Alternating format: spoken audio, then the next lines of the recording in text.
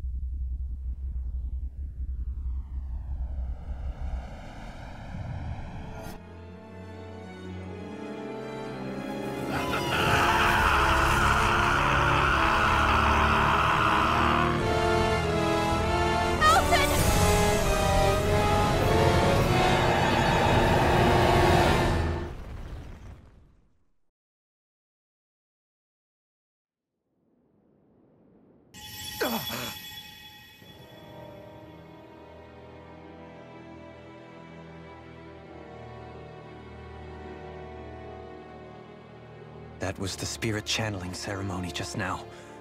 No, it was more than that. What the hell was that? It felt like everything was on the brink of... like the whole world was seconds from... Oblivion. It's the same vision as the one my Thorns show me. A vision of impenetrable darkness that swallows up us and everything else. An empty void.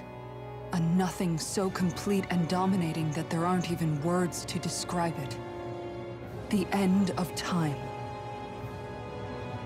The visions of the apocalypse you've been seeing. If I'd known how bad they were,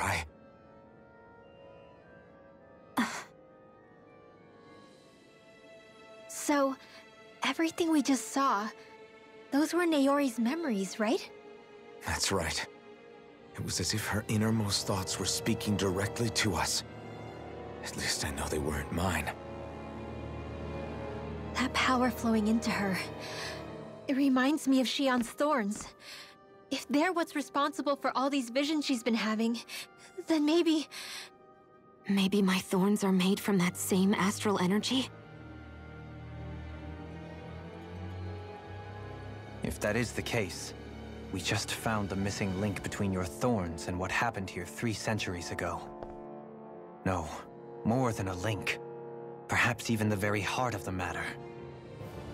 I've never felt astral energy so powerful. What was that? If it's the same energy your Thorns are made of, it must be dark astral energy, right? And isn't that something only Renans have?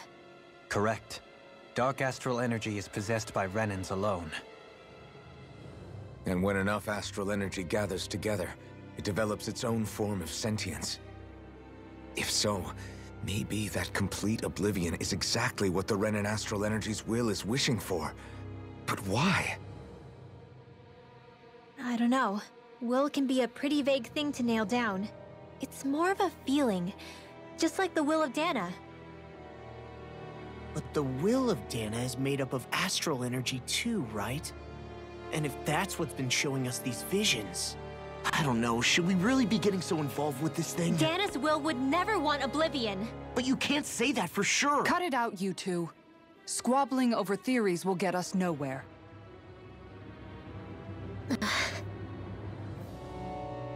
Let's keep moving.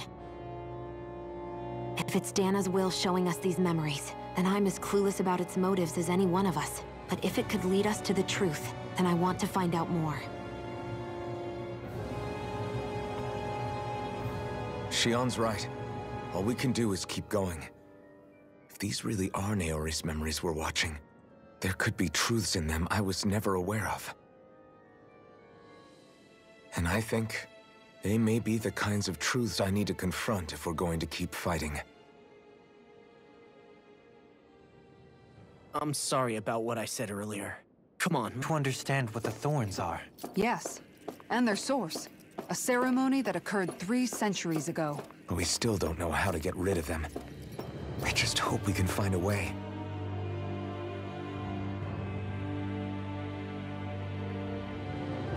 Soon, we might very well learn the truth behind Shionne's Thorns. As well as my own past, I have to be ready to face anything. Whatever happens.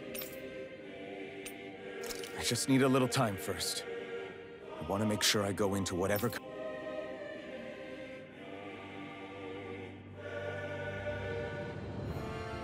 That vision we saw. It was as if it was meant specifically for us. What do you make of it? Do you still think the will of Dana might be involved somehow? Maybe it's trying to tell us something. But what? Well, it could be supernatural. You know, like seeing dead people, messages from beyond the grave, ghost-type stuff. That's your grand theory? That we're being haunted? Come on, Law. Wait. He might be closer to the mark than you think. What if a person's thoughts and deeds were to somehow become indelibly etched into the ether of a place? And what if those with a connection could then somehow pick up on them? You think that's what it was? Some kind of message someone left here for us? I am merely entertaining the possibility. Whether it was Dana's will, or somehow connected to the Sovereign and Maiden's powers, I do not know. Okay, back up a sec. You're saying that if a place is full of enough astral energy, it can somehow show us events that happened centuries ago? More to the point, how does that much astral energy gather in one place anyway? Seems unlikely it happened naturally. Whatever it was, it survived here intact for 300 years. Whoever left it for us, the strength of their intent is beyond doubt. The strength of their intent.